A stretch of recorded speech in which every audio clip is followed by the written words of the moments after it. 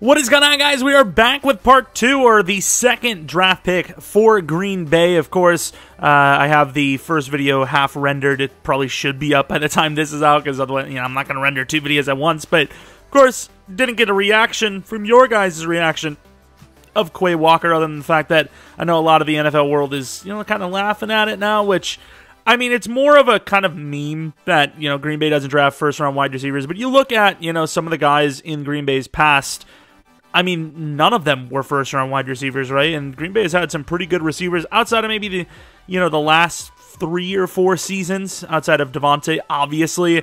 But Green Bay finds talent in rounds 2 and 3, and typically rounds 2, which they have 2 more picks, maybe more if they decide to trade up or whatever they might do. I mean, Jordan Love is still quite possibly a trade candidate. I don't think it's going to happen because he has, like $7 million of a dead hit, I believe, if we trade him, but could still happen. I think wide receiver isn't going to be the pick here, as if you go pick 22 and you don't take wide receiver, especially when you're going to be the team that takes the first linebacker off the board, I just don't see it happening at 28. It just doesn't make any sense because, there's a couple of teams that are behind you that are pretty wide receiver needy themselves. You could see the, what do we got here?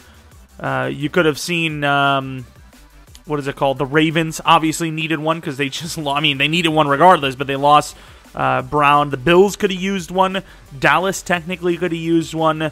The Jets could have grabbed another. There's some teams that could have obviously taken wide receiver after you. So if you don't take wide receiver 22, I just don't think you see that value there to take one at 28. I mean, I will say it's a couple picks back, so maybe you do. Maybe you're like, screw it, we can't let this happen again. But ultimately, I think this is probably interior D-line or offensive line.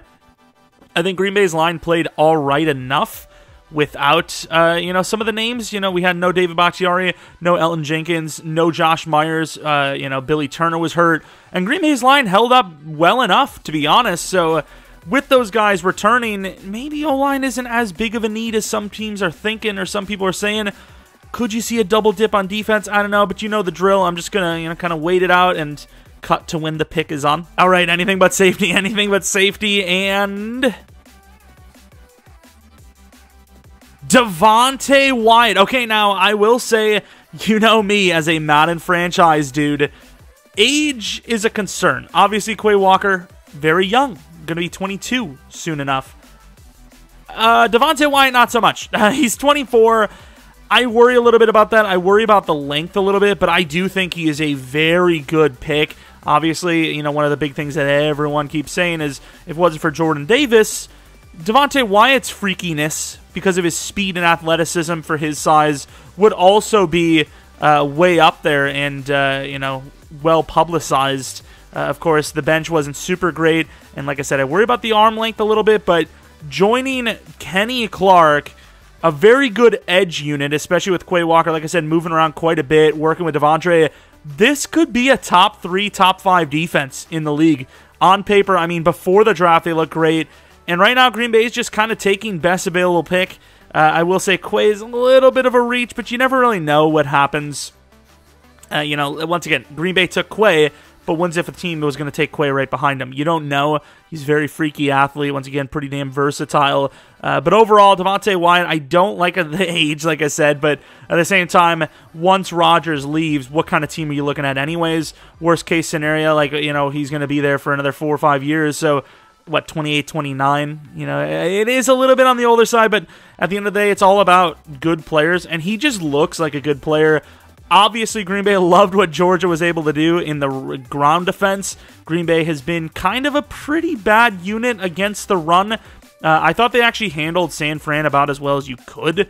But at the same time, in general, Green Bay's run defense has not been great over the last, honestly, almost decade. And the talent they added in this draft is very immense. These are very good athletes, very good players. They're obviously going to know each other well. And ultimately, I think it's a really good pick. I like that pick more than Quay Walker, just because I feel like, once again, you kind of get swayed a little bit by the media. It doesn't matter, right? A.J. Dillon, I was, all over that pick as a stupid pick. The whole media was over it being a dumb pick. And look at A.J. Dillon. He's really, really good and a huge part of this team. If A.J. Dillon doesn't get hurt against the Niners, maybe not a pretty win, but they probably hold on to win that game, simply put. But, of course, he got injured. Same with Rashawn Gary, listed as a bust. Decent upside, but just, way too high. Wasn't worth the pick, and now he's one of the best pass rushers in the league, at least as of last year. And it seems to be that he will get better as, once again, he's getting more talent around him as well.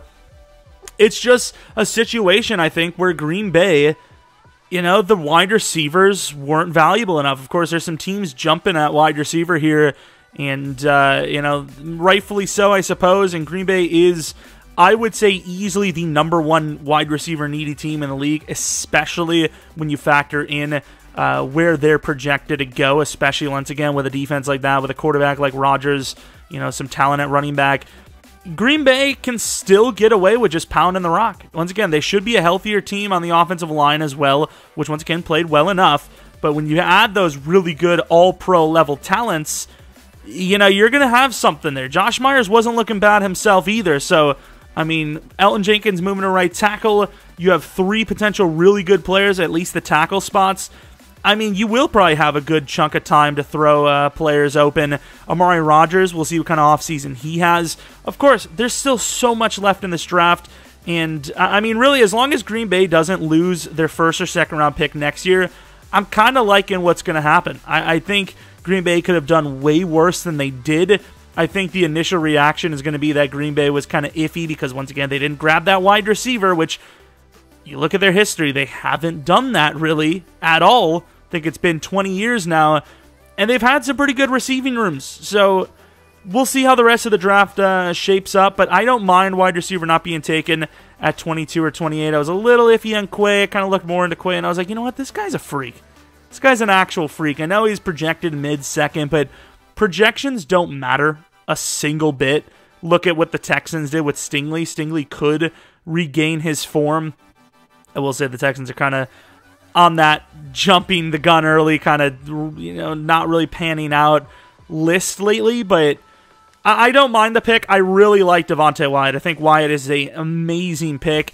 Quay, I'm a little more skeptical about, but like I said, if you're going to take a luxury pick because you don't see the value anywhere else, it's not the worst type of player to go for. Once again, Green Bay has loved having those extra edge rushers. Not that he's necessarily a pure edge rusher. Could have had Jermaine Johnson. I think that would have probably been the clear-cut better choice. But I will say, I do like the depth at linebacker now.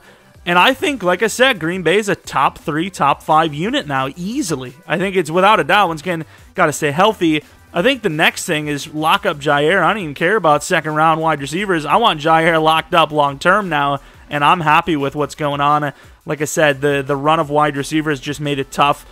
Green Bay probably should have traded up, though. I will say, if you trade 22 and 59 for, I don't even know what that gets you. Let me look. Let me try to guess.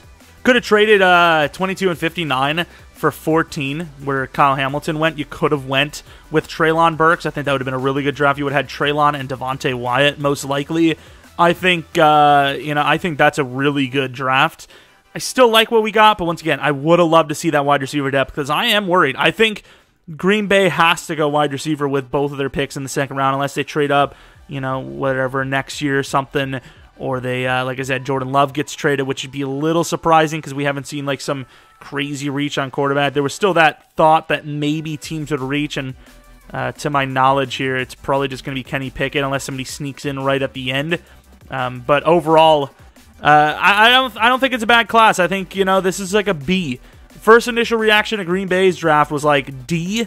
Right now, I think it's a B. I think Green Bay did all right. Like I said, the biggest need outside of wide receiver probably was, interior D-line next to Kenny Clark. He's just kind of gone at it himself lately, and I actually really like that move. So overall, not the worst class, not the worst draft. I think the problem is, I think people have expectations that wide receivers are going to fall more, and they just simply didn't. Treylon Burks was at one point, I think recently mocked somehow in the second to the Bears. It didn't even get to the 20s, it's just, the wide receivers were gone. Unless you were going to trade up, which Green Bay, I guess, didn't see the value, which I suppose in this draft, maybe not the best to do since there is still more wide receiver talent.